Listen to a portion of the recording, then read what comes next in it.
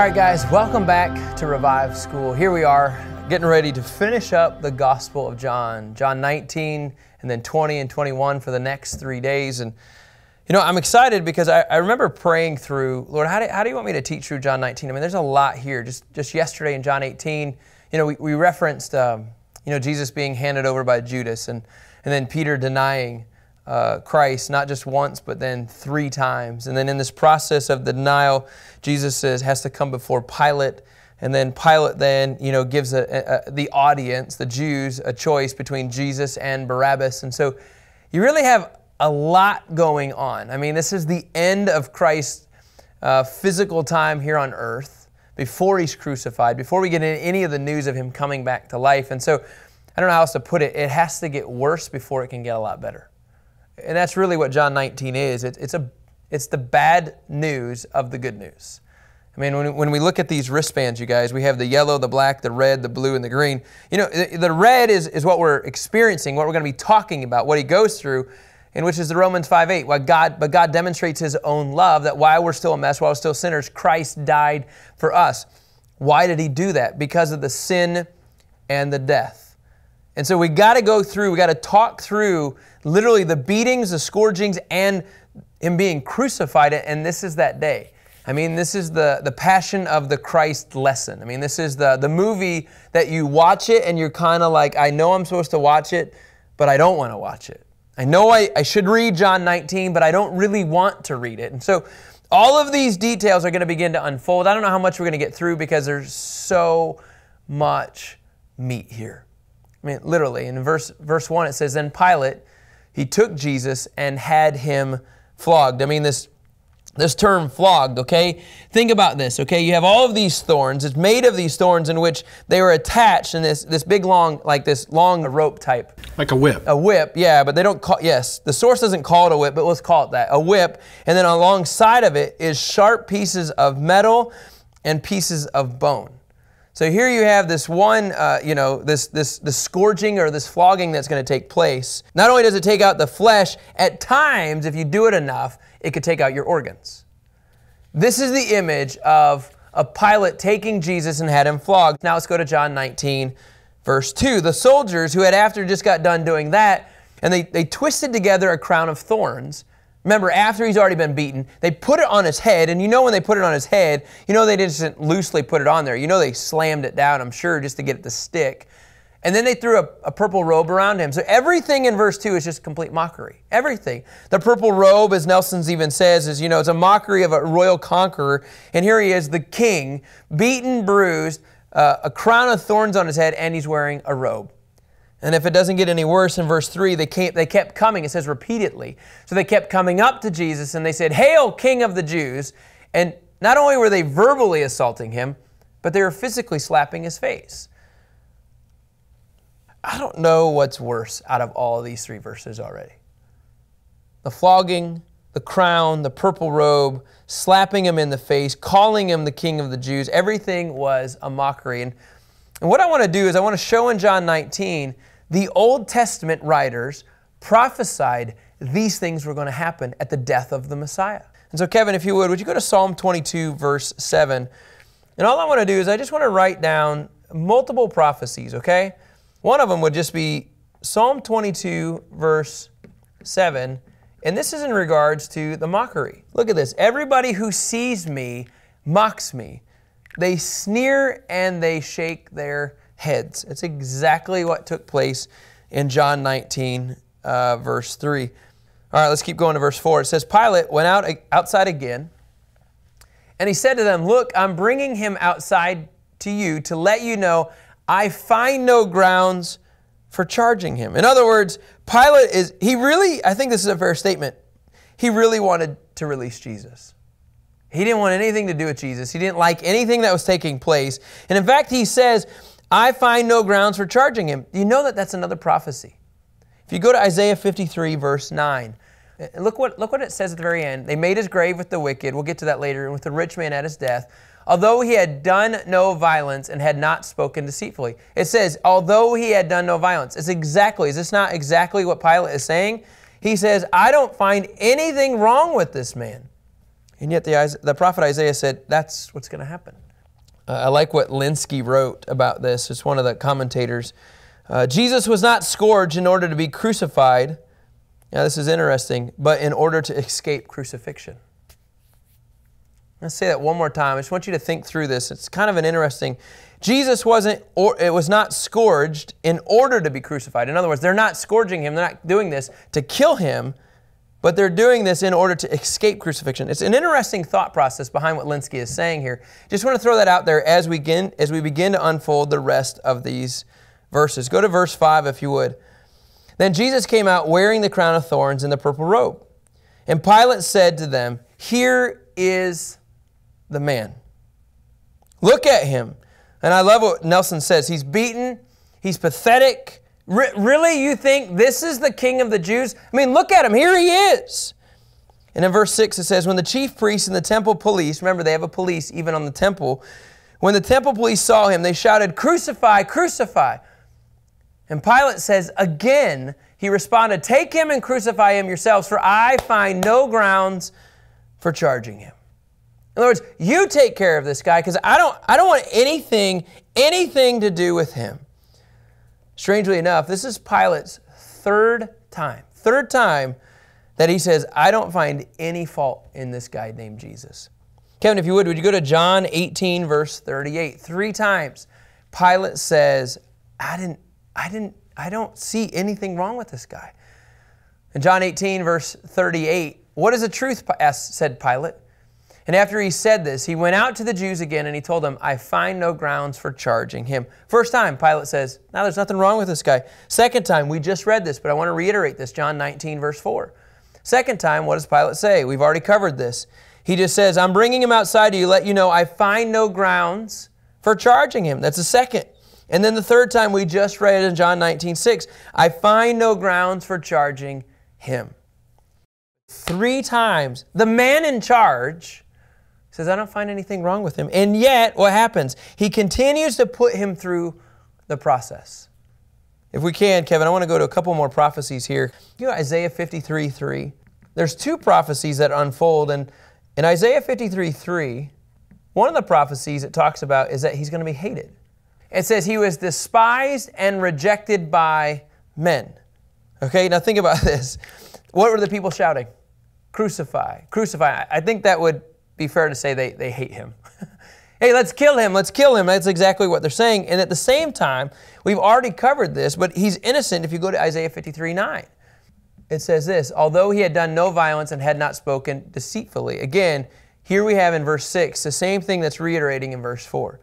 So here you have already, you guys, in 3 verses in John 19, literally alluding to at least 3 to 4 verses in the Old Testament. His life is literally becoming, I mean, what does it say in Matthew? It says in Matthew 5, he says, I didn't come to destroy or abolish, but to fulfill. When you think of fulfillment of Scripture, nobody wants to talk about this side of fulfillment, right? You think about that. Oh yeah, the Messiah is coming. He's going to come back on the Mount of Olives. Oh yeah, the Messiah is going to come in on a donkey. Oh yeah, the Messiah is going to be born, in Bethlehem. Like all of these prophecies, we're okay with. We like these. These are the ones that make you almost like, I can't believe Jesus had to fulfill these. But he had to fulfill these in order for us to experience life. If we can, Kevin, let's just keep going here. In John 19, verse 7, it says, we have a law, the Jews replied to him. Remember, Pilate's like, nah, there's nothing wrong. But the Jews came back to him with, there is a problem. And according to that law, the Jews said, he must die because he made himself the Son of God. Rich, what are they saying here? What's the problem here? They're saying he's one with God, that he's God. And so they would call this blasphemy. And so they have this issue with, when you say you're God, that's blasphemy. In fact, Leviticus 24, verse 16, this is what they probably would have been hanging on to. Whoever blasphemes the name of the Lord is to be put to death. So what Jesus is saying by he's saying he's the Son of God, he needs to be put to death. In fact, the whole community must stone him.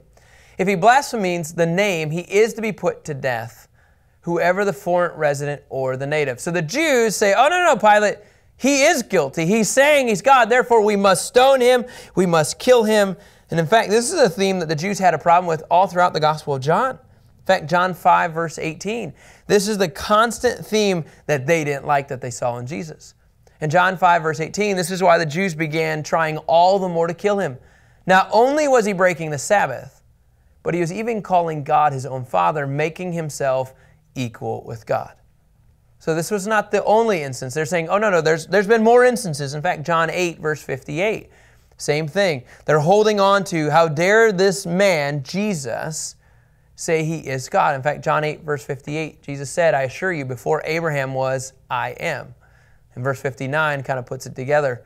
At that, they picked up stones to throw at him but Jesus was hidden and went out of the temple complex. By Jesus saying he was before Abraham, he's implying, hey, by the way, I am God.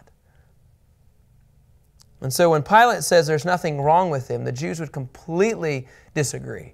And they would say, no, by him saying he is the Son of God, he is breaking our law. And in John 10, verse 33, they just kept holding on to these scenarios. We aren't stoning you for a good work, the Jews answered, but for blasphemy. Because you, being a man, make yourself God. And then in verse 36, Scripture says this, do you say you're blaspheming to the one the Father set apart and sent into the world because I said I am the Son of God? So Jesus understands the Jews don't like what he's saying. And so I want to just paint this picture. Pilate doesn't really care if Jesus says he's the Son of God. Would you guys agree? This isn't Pilate's law. This is the Jews' law. And so he's saying, I don't want anything to do with this. But the Jews say, oh, this has everything to do with what's wrong. And in fact, in verse 8, this is why Pilate even got more nervous. When he heard that the Jews were saying, oh, he says who he says he is, Pilate heard the statement. He was more afraid than ever. Verse 9, Scripture just says this, he went back into the headquarters, and this is Pilate, and he asked Jesus, where are you from? I love this question. Like, they just said you keep saying you're the Son of God. In fact, multiple times throughout the Gospel of John, you have said you're the Son of God. Who are you? Where are you from? And I love Jesus' answer. He didn't give him one. But Jesus did not give him an answer. You know, you would think if you want to save your life, this would probably be a good time. But Jesus knows he has to go through the suffering. There's no reason, no point in saying, oh yeah, that's right, I am him. I mean, right? He knows he's got to go through this process. So he doesn't actually give him an answer. And what you'll find out throughout Christ's life, this is pretty common.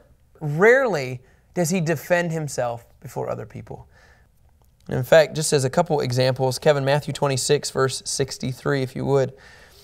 Go back to verse 62, if you would, just to give you here you have the high priest. He's asking Jesus, don't you have an answer to what these men are testifying against you? And in verse 63, it says, but Jesus kept silent. Now, out of the four of us here in this room, I would probably have the hardest time keeping silent. Would you guys agree? Maybe Kevin. Kevin, would you have a hard time keeping silent? I think all of us would have a hard time. But Jesus, he kept silent over and over. Go to Matthew 27, verse 14. But he didn't answer him on even one charge, so that the governor was greatly amazed. So Jesus, before the governor, nothing. Nothing. Sometimes I get tired of the church, like, trying to always defend themselves. And, like, it feels like we have to sell ourselves sometimes to get our point across, our position across. And Jesus didn't at all. I just think it's a great example, one that we can learn from, and I'd say myself included. In John 19, verse 10, so Pilate said to them, remember, Jesus hadn't said anything. You're not talking to me? Hello? Don't you know that I have the authority to release you and the authority to crucify you? In other words, if you say something remote that maybe I can grab a hold of, I could actually release you. Like, I have the authority to release you, and yet you're not saying anything? And crazy enough, Kevin, if you'd go to Isaiah 53, verse 7, you see another prophecy unfold. And the prophecy is, he's quiet. Isaiah 53, 7 says, he was oppressed and afflicted. So far, I think that's probably what we've seen. Yet, he did not open his mouth. You know, one of the themes you'll see here, we have Psalm 22 we're referencing. We see Isaiah 53.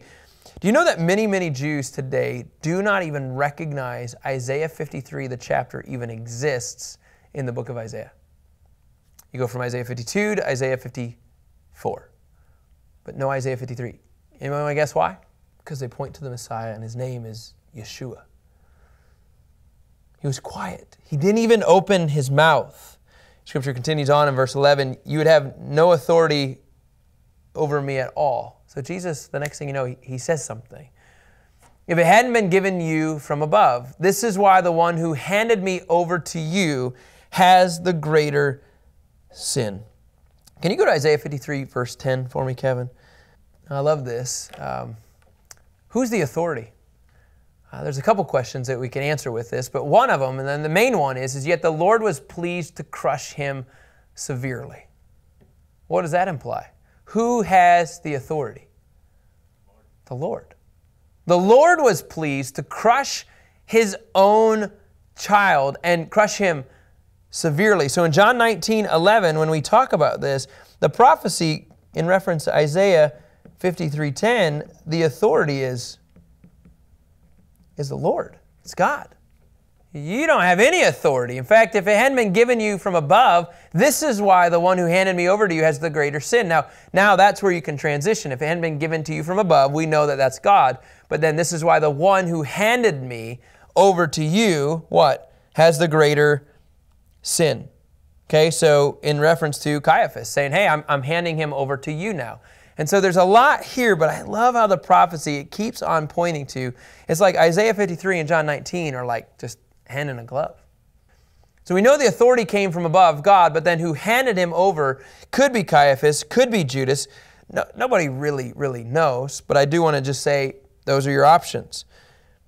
And then it says in verse 12, from that moment, Pilate made every effort to release him. This goes back to Sean's favorite character in John 19, Pilate. But the Jews shouted, if you release this man, you are not Caesar's friend. Anyone who makes himself a king opposes Caesar. So now all of a sudden, as Constable says, the Jews are becoming more of a threat than actually Jesus. So the question is that Pilate has to begin to understand, who do I have to deal with, Jesus or the Jews? And in verse 13, it becomes clear who Pilate decides to side with.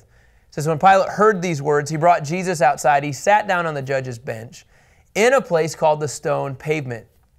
Here you have this big, large area. And then in verse 14, in this process, it's a large open space is what you need to know.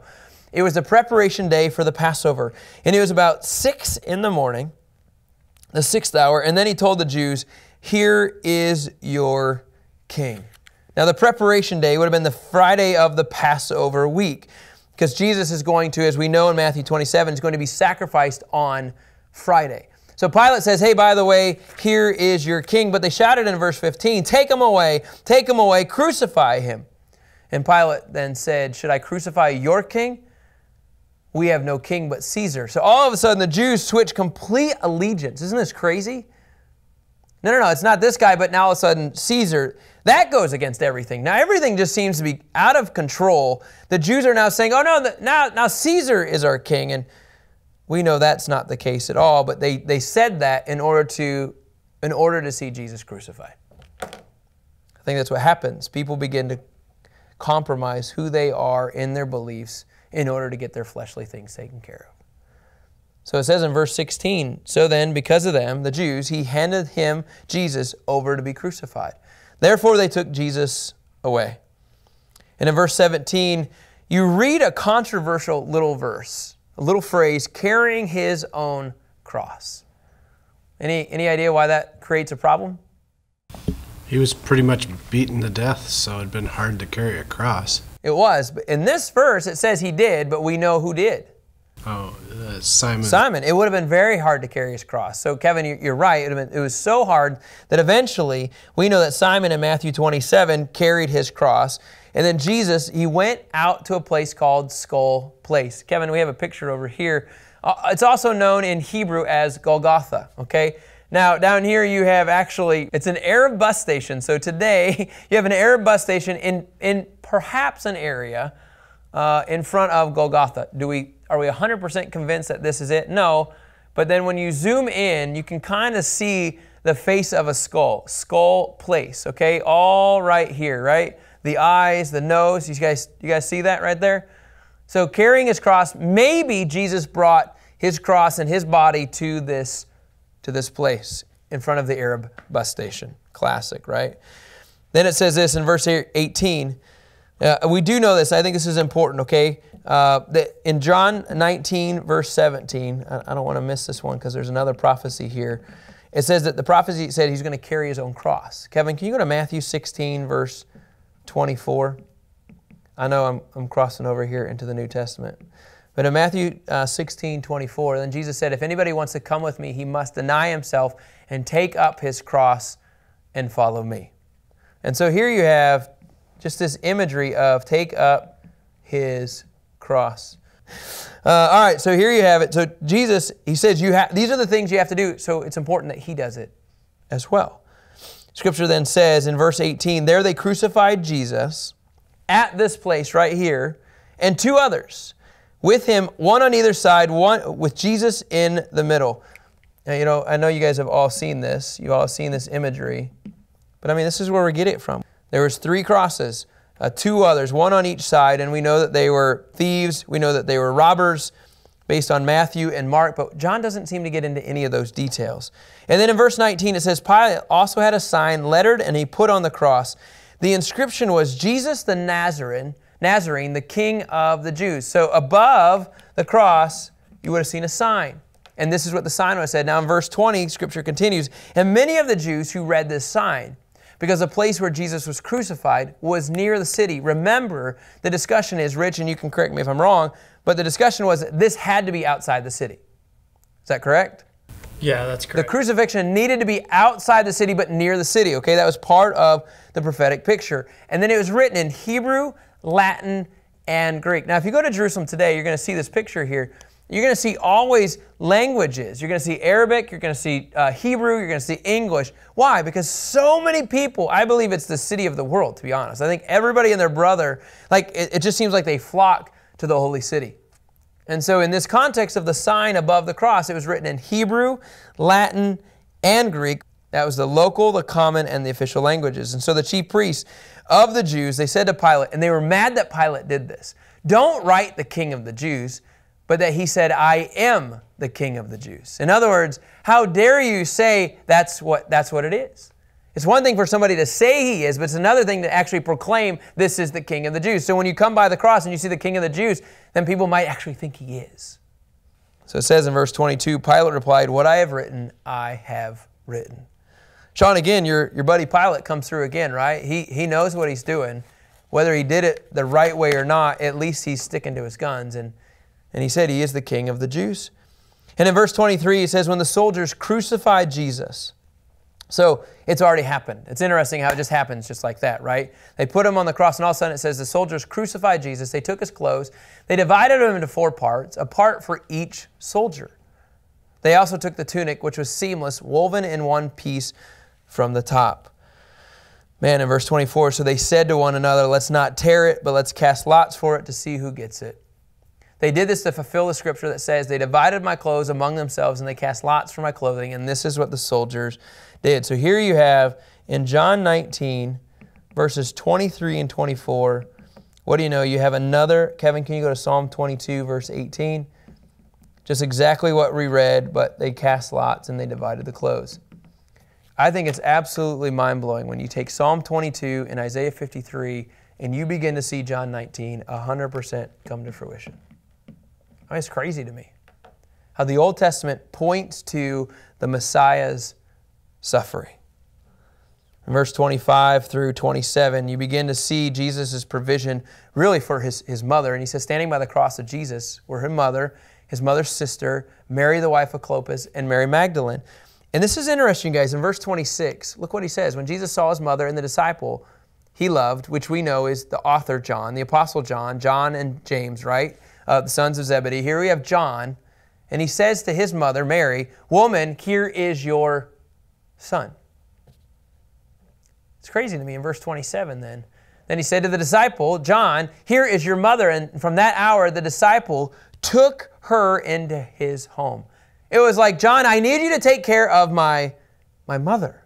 The one that I trust, would you take care of my mother? And I just think if you, in the midst of crucifixion, amidst the suffering, Jesus takes care of his mom and says, hey, would you take care of my mom? I just think it's an unbelievable showing of love even amidst the cross. And I'll be honest, I don't think I've ever slowed down to read that and process exactly what Jesus was doing there. It's crazy. And in this process, in verse 28, and I know we're running out of time here, in verse 28, really through 30, you begin to see what we would classify as the finished work of Christ. And as the finished work of Christ, really what it means in verse 30, it says, he even says, it is finished. He bowed and then he gave up his spirit. And then what you see in verses 31 through 37, Jesus' side is pierced. There's a lot there, you guys. Oh man, there's so much here. Now I want to just jump down really quick to verse 36 if I can, verse 36 and 37, just so I don't miss some of the prophecies here. It says, for these things happened. Remember, Jesus' bones weren't broken. Why? Because he was already dead. Do you remember this? The guys next to him, they had to break their bones. But when it came to Jesus, he was already dead. And so it said, this was fulfilled. Not one of his bones will be broken. It's a fulfillment of the Passover lamb. Do you remember this, you guys? You don't break the bones of the Passover lamb. So in Exodus 12, verse 46, that's exactly what you see. Jesus becomes a fulfillment of Exodus 12, verse 46. You may not take any of the meat outside of the house, and you may not break any of its bones. Talking about the Passover lamb. The last one in verse 37, if we could. It says, another scripture says, they will look at the one they pierced. This is in full reference to Zechariah 12:10. They will look at the one that they pierced, and man, this is crazy. No bones here broken. And look at the one they're pierced. Because in Zechariah 12:10, Kevin, if you would, Zechariah 12:10, it says, eventually they will look at the one that they pierced, right? And it says this, in the residents of Jerusalem, they will look at me whom they pierced. They will mourn for him as one mourns for an only child, and weep bitterly for him as one weeps for a firstborn. There's so much fulfillment in the Old Testament to the New Testament. And this is exactly what we see in John 19.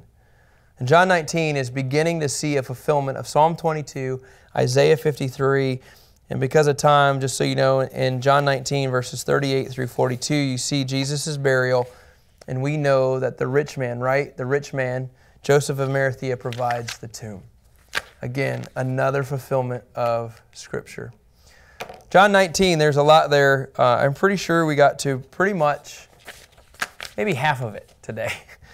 I just tell you this because all of this to me in Matthew 10, John 15, and Matthew 16 says, we will be hated because of his account.